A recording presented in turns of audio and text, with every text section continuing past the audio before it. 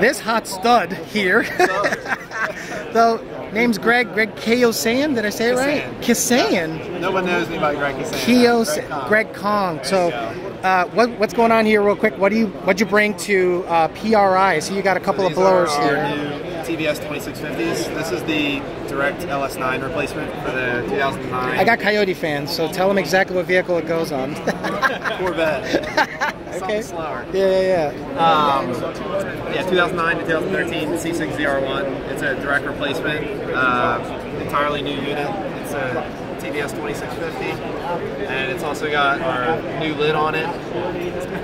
This is a dual pass lid, so in comparison, this is one of the old intercooler bricks. There's two of these in the factory lid, but as you can tell, the new unit is considerably larger. Okay. You can run any intercooler lid you want on either of these blowers, and this one is the Cadillac version, so this is for the CTSV 2s and the 5th gen ZL1s. Okay. And this is also a direct replacement that fits under the hood without any modifications.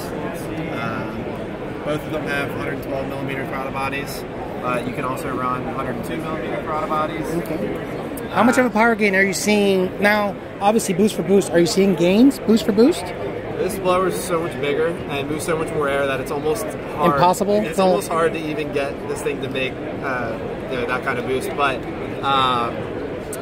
we've seen on almost an inch larger pulley versus a factory LSA, we've seen 8+ pounds of boost more on a pulley that's an inch larger. How many people, real quick, have tried to go in here and see what you're doing? How many people have done this? I lost count. So, I'm sorry. So this unit is probably like over a max effort ported LSA unit. This is probably good for at least 200 wheel over what a max effort LSA is. Jesus.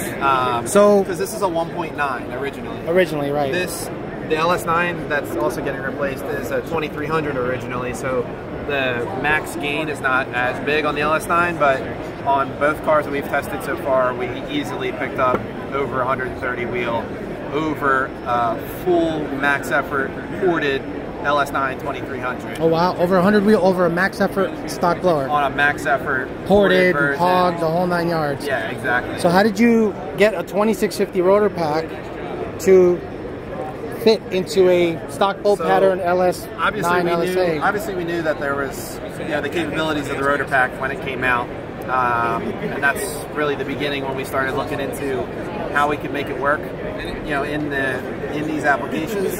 Obviously, just in the beginning, taking crude measurements and looking to see if we could stuff a 2650 rotor pack in one of the old cases.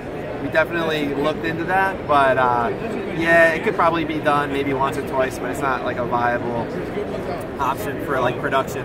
So kind of scrapped that idea, kept on brainstorming, and then we approached Edelbrock. This is Nick from Edelbrock. He's in charge of Superchargers. I have no idea who that is. No idea.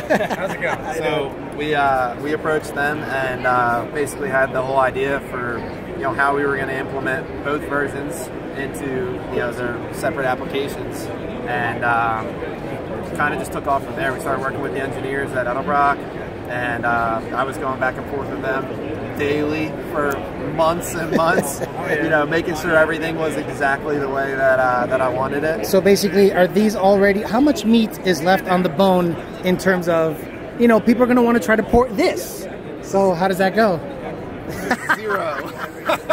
Stop asking. So this is pretty much a maxed out blower as it comes from. A lot of people, and in their defense, a lot of people are used to the gains they're seeing from the work we do on all the OEM blowers. So like the LSAs, the LS9s, the LT4s, the LT5s, but they're all OEM blowers that really weren't designed for max performance from the factory. So the gains we see on those is not comparable to what you would see on this, because this was designed for all-out max effort performance from the get-go. Okay. So, yes, it's a casted piece. You could go in there and clean up the casting, but that's not where any of the power that you're seeing is gained from the old blowers. So right. People need to kind of get that out of their mind.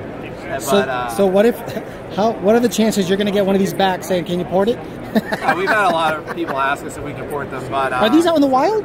Are these out in the wild already? Yeah, we already started shipping production units. Oh, no shit. They're out, and you know, we're fulfilling orders right now. About 2 to 3 weeks lead time. Can you say price point, or are we keeping that under wraps? Nah, they're $58.99 for the LSA and $65.99 for the LS9. And it's a direct replacement. Take your old shit off, put new shit on. Nothing that needs to be modified at all. The only thing that needs to change is the valley cover bolts. We include a low-profile buttonhead style bolt. Okay. You just swap them out. Pull the blower off, swap the bolts out, drop the new blower on. The pulley location is exactly the same.